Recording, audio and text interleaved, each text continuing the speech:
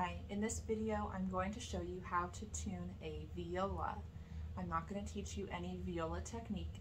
It's just a resource video primarily for parents so that you can better support your student as they learn viola.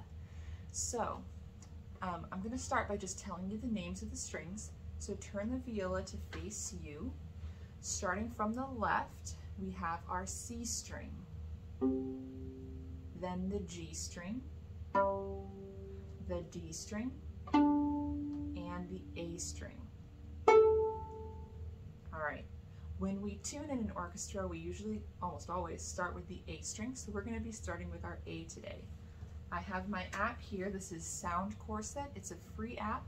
I recommend it. It's very easy to use. It has everything that you need. So we're going to start by tuning our A string. The first thing I want to make sure is that we see an A here when I pluck my A string. So let's make sure. I'll show you how I pluck the A string now. Here is my viola. I simply place my hand on the side of the black fingerboard and I use my thumb, and I use the fleshy part of my thumb. I'm going to pluck my A string and let's see if we see an A here. I'm seeing an A and it's pretty in tune. Now the other thing you want to check is that it's the correct A. In the musical alphabet, there's many A's. It just repeats over and over. A, B, C, D, E, F, G, A, B, C, D, E, F, G. The octaves go higher or lower, so there's many A's. The A that we're looking for is A4. You probably can't see it in your screen here, but my tuner does tell me which A it's hearing when I pluck it. So I'm going to pluck it again. You'll see my big A here, and I'm going to double check and make sure that I'm seeing A4 at the top. I am seeing A4, and my A is actually pretty in tune. I'm going to get a little picky though, just so that I can teach you. The dial here that I have is going ever so slightly to the left, which means my A string is just a smidge flat. So I'm going to tighten it up and be a bit of a perfectionist about it, and I'm going to use my fine tuners down here, which should be on any beginner viola. You should have fine tuners. So making sure that I'm twisting the fine tuner associated with the A string, I'm going to twist to the right, righty-tighty, or clockwise. And I only need to go a little bit because my A is very in tune. Well, not very, but it's almost perfect. All right, let's see what that did. Okay, let's go a little bit more.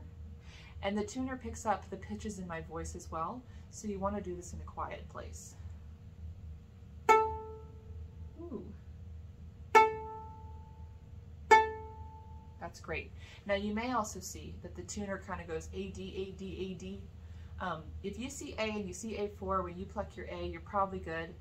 The viola is very resonant, so when you pluck this A string, the other strings can vibrate too, and it can cause the tuner to pick up those pitches. It's actually a good thing. It's what makes the viola so resonant, but don't be alarmed if you start seeing A, D, A, D, or when you're playing another plucking another string, you start seeing something besides something you're going for.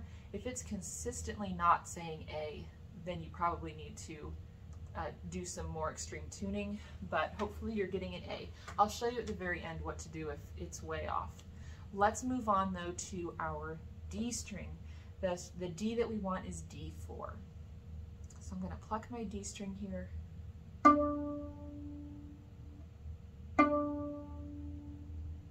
Can you see that it's doing like D, G, D, G, D, G? That's because my next string G, it starts vibrating too. But I am seeing D, and I'm seeing D3.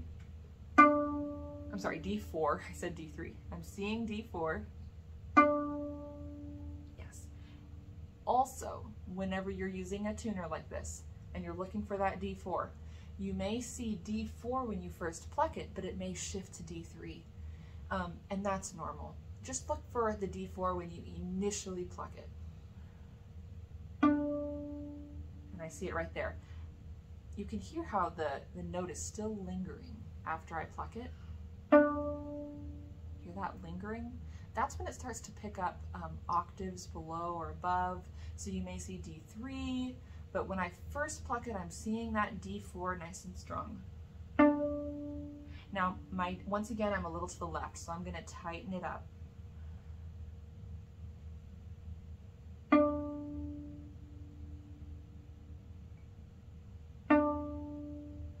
Pretty good. I'm going to move on to G.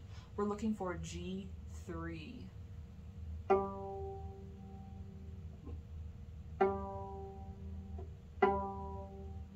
Yes. I'm seeing G3. When the note lingers away, I start to see G2, the octave below. And when I pluck my G, I didn't do it that time, but a few other times it kind of went G, C, G, C.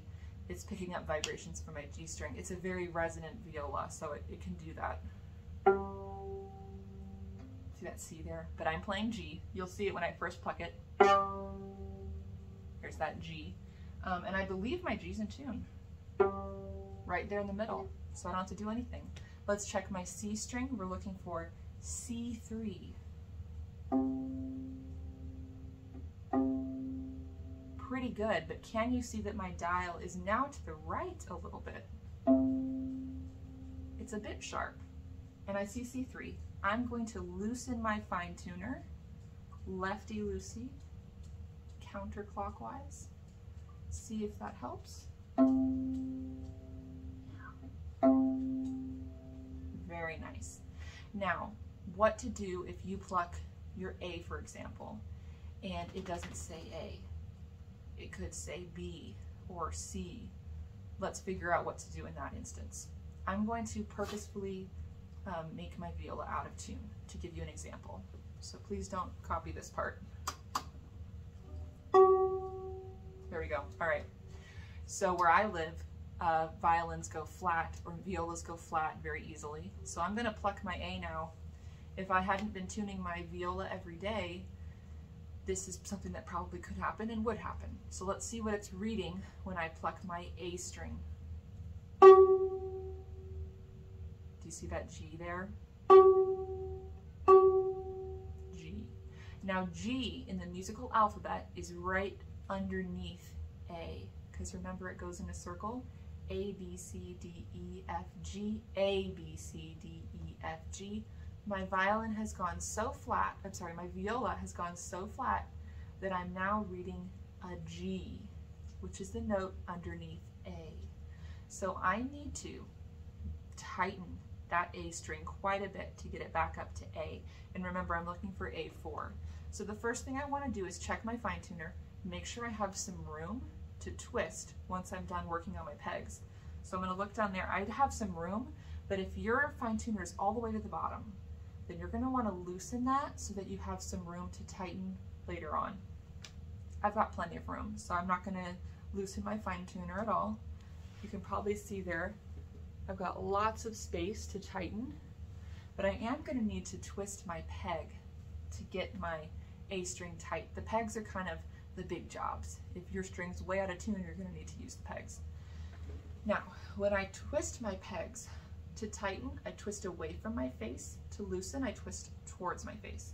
My string is flat because it's reading G.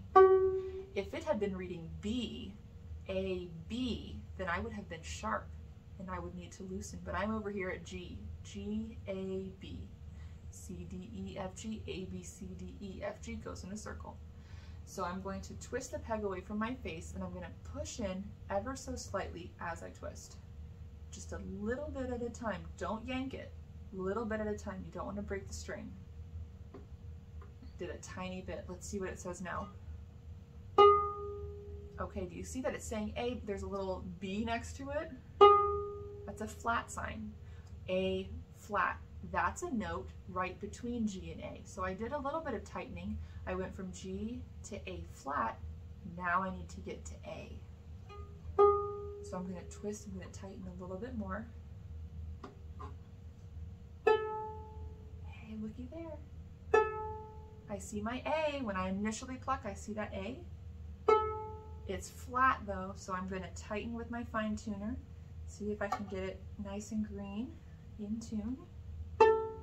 Ooh, I went too far. My dial is now to the right. I'm going to loosen. There we are. Wonderful.